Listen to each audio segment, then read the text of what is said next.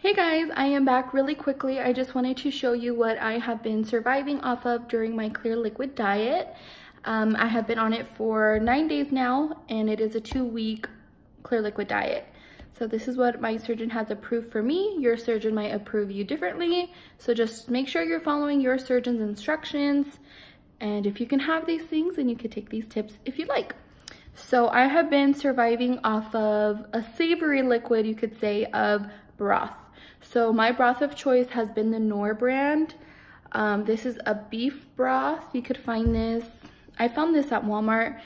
You might find it in the like Hispanic type of aisle because it is kind of like a Hispanic flavoring. So that one was beef. I also have a chicken and I also have tomato. So with the tomato, I like to go ahead and do it, put the powder inside water, hot water, and then I add Italian seasoning, and it almost kind of tastes like a little pizza, spaghetti type of thing. So that kind of helps me, get through that. If I am on the go, which I was on the go during my aunt's wedding, I did take these with me. These are like little bouillon cubes. They come in a little glass so they don't, get powder everywhere.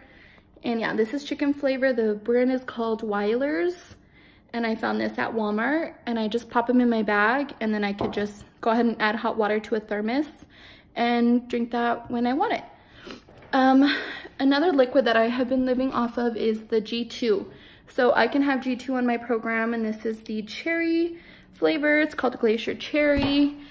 I also like the Cool Blue. Looks like that. And those are good.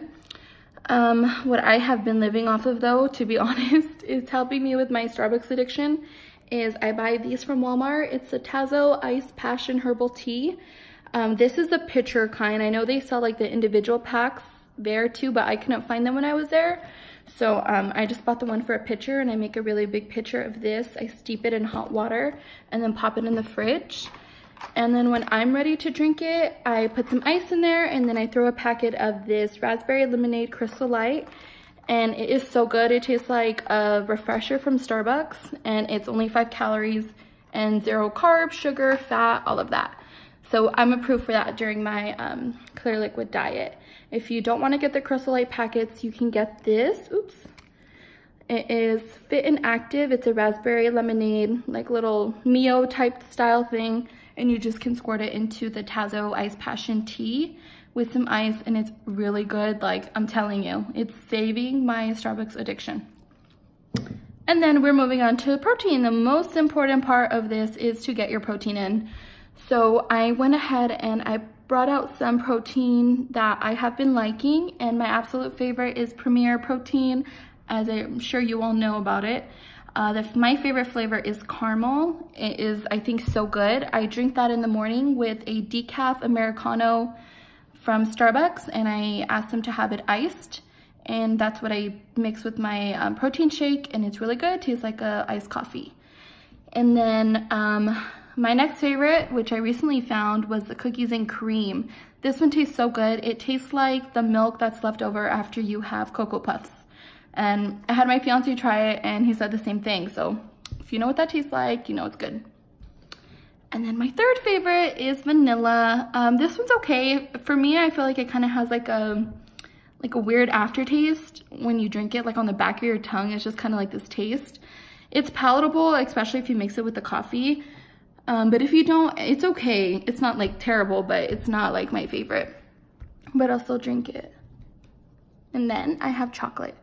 I'm not a fan of chocolate. I was in the beginning. Like at first, that just was the one I would grab, because that's the first one I tried. And I liked it, but once trying those other 3 flavors, I was like, I'm not a big fan of that one. And then the one I will tell you don't buy, to be honest, is the peach. Peaches and cream. It's nasty, girl. Like, don't listen to the reviews. For me, I thought it was so nasty. I only bought the 4-pack of the peach one, and none of them have been drank, whatever. I've tasted it, and I was like, oh, hell no, I don't want that. So they're just sitting in my fridge. And we're almost done. The other things that I actually could chew on, you could say, has been sugar-free Jell-O. I'm not a really big fan of Jell-O, so I can honestly say in the 9 days I've been on my liquid diet, I've maybe had 2 of these. I'm just personally not a fan, not for any reason because of the brand, or I'm just not a fan of Jell-O. So I haven't really been into that.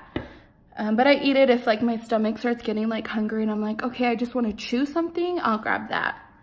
And lastly, on my program, I can have protein bars. So I can have 1 protein bar a day. And this is one of the brands my surgeon recommended me, and they are so good. Like if you can get this approved by your surgeon, do it. They're good, like I'm telling you. So it's the Pure Protein bar. Looks like this. And they have 20 grams of protein, 2 grams of sugar, and 190 calories. This is a lemon cake flavor, and it tastes really good.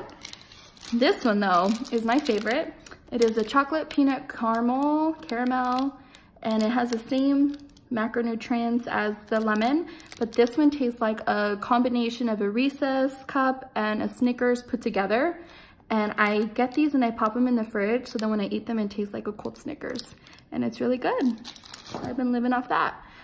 And last but not least, I can have sugar-free popsicles. I get the generic sugar-free popsicles from Walmart. There is a brand called Budget Saver, and they have like these kind of like Big Pop style sugar-free popsicles, and I don't have any right now because I ate them all, but they taste just like a big stick and they're so good. So if you can find that at Walmart, I would definitely buy that one.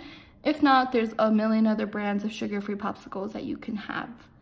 So yeah, that is what I have been surviving off of for 9 days now. And I'm close to my 14th day, close to my surgery date. And yeah, if you guys have any questions, feel free to ask me in the comments. I will be more than happy to help you as much as I can.